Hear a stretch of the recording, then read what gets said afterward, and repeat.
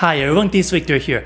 As you may already know, the US stock market is in a large correction now. At the time of making this video, the S&P 500 is down 8.5% from the most recent peak. The Nasdaq is down much more at 14.7% from the most recent peak. These two indices do not tell us the full picture because many growth stocks are down as much as 50% from their most recent peaks. There are many reasons for this large correction in the US. The first one is the current Russia-Ukraine crisis. Many investors are concerned that this crisis will push the US inflation rate much higher. Second, the US inflation rate is at a 40-year high. And third, the US Fed is expected to raise interest rates much faster going forward in order to tame the high inflation rate in the US. Raising interest rates always lowers stock valuations because companies' future earnings will be worth lesser now when interest rates are expected to increase. In this video, I will talk about what to do in a market crash. I will cover these three topics. First, I will talk about the two major catalysts that will impact the US stock market going forward.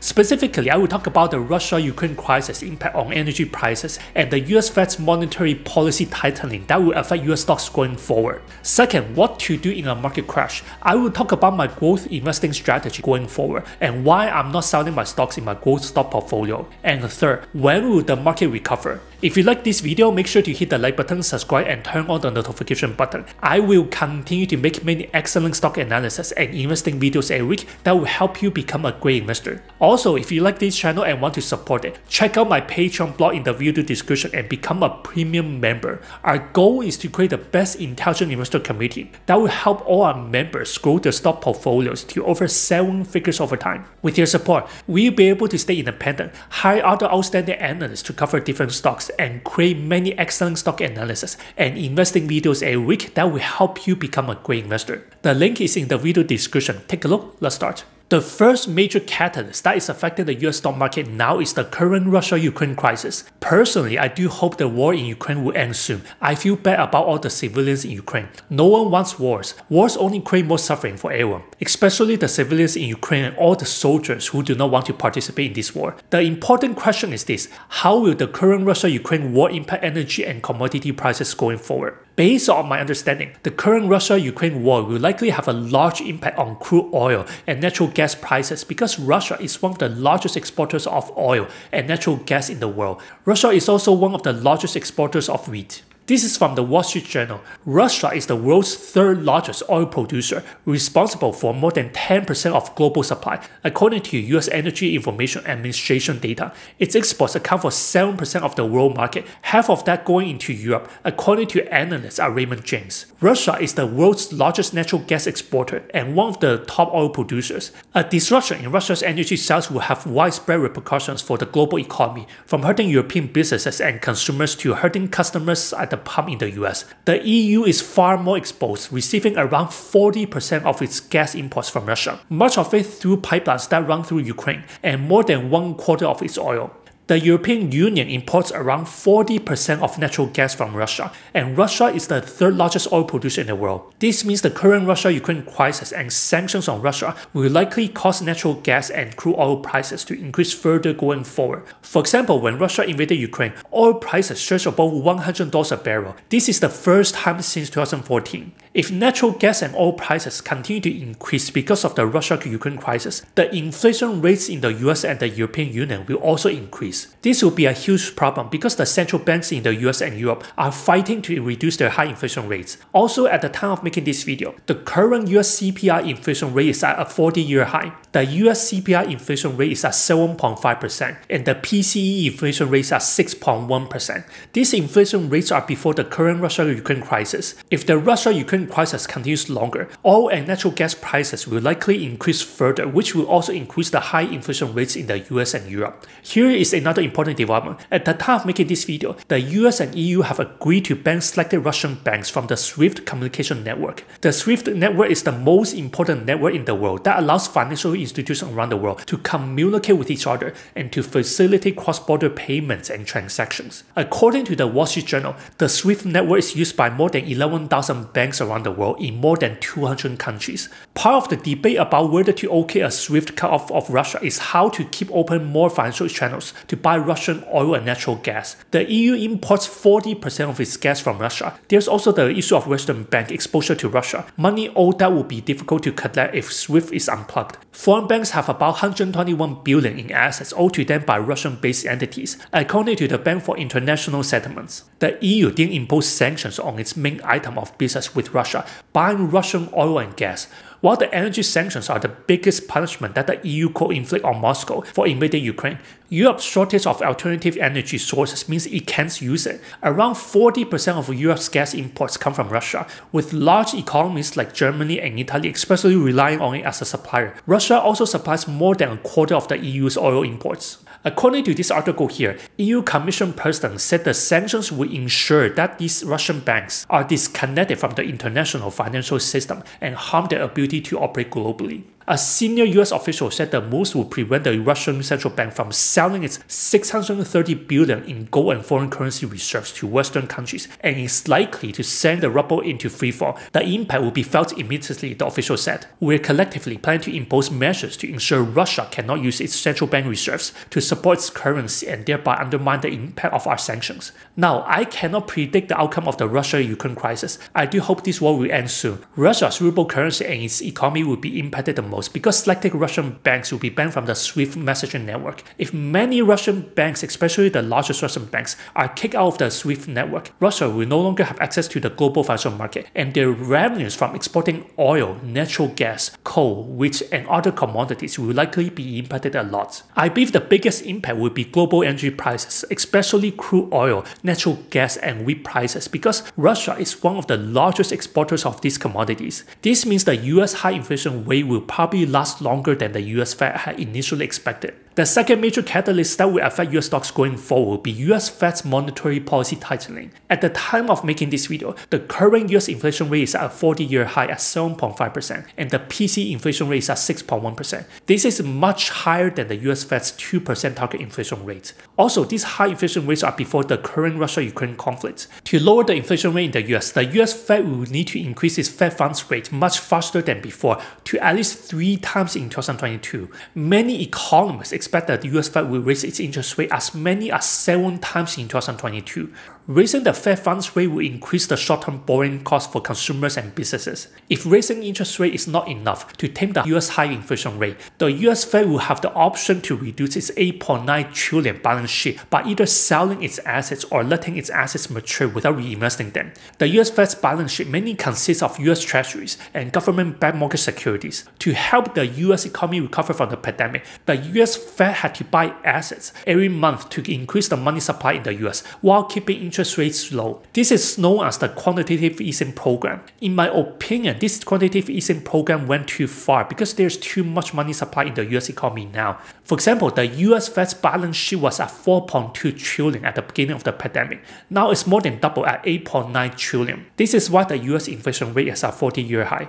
If we consider the current Russia-Ukraine crisis, that will likely increase oil and natural gas prices. The US high inflation rate will likely last much longer than the US Fed had initially predicted. This means we should expect the US Fed will likely increase its interest rate much faster going forward. And if raising interest rate is not enough to lower the US inflation rate, the US Fed will reduce its 8.9 trillion balance sheet faster, which will increase long-term borrowing costs for consumers and businesses. In my opinion, I believe growth stocks, especially the companies that are not profitable yet, will continue to be impacted the most going forward, as long as the US inflation rate remains high above the 2% target inflation rate. And if the current Russia-Ukraine crisis continues longer, it will likely lead to higher energy prices, which should lead to a higher inflation rate in the US. This means we should expect there will be more stock rotations from growth stocks to more value stocks, bank stocks, utilities, and oil and gas stocks going forward. Growth stocks, especially the companies that are not profitable yet, always get impacted the most when the inflation rate is high. This is one of the main reasons Berkshire Hathaway had outperformed ARK ETFs by a large margin in the past 12 months. So while I'm not selling even in a large market correction, 2 months ago I made this portfolio analysis video. My growth stock portfolio was at 650,000. Now it's at 550,000.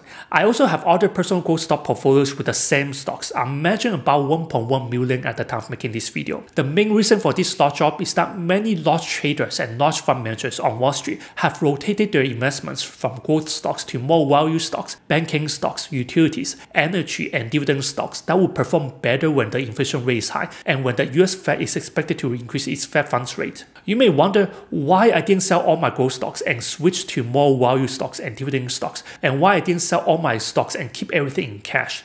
The answer is simple. I don't like timing the market. I believe time in the market is much more important in the long run. Based on my experience investing for more than 12 years, I realize it's much more important to stay invested at all times through all the market ups and downs, and not time the market. Timing the market means you will try to predict what the market will do tomorrow, next week, next month, or even next year. Instead of timing the market, I believe it's much better to pick the right businesses and invest only when they're fairly priced or when they're undervalued. It's also important to invest for the long term to reduce risks. Outstanding businesses always perform very well in the long run because of their competitive advantage and their increasing earnings over time. I cannot predict what the market will do the next day, next week, or next year, so I always focus on investing in the best businesses that have durable competitive advantage and increasing earnings over time. For example, if you look at my gold stock portfolio here, you can see some of my best investments are Apple, Amazon, Alphabet, MasterCard, Microsoft, Nvidia, and Visa. They have become multi-baggers because I've invested in them for several years. More importantly, they have outstanding businesses with durable economic moats and increasing earnings.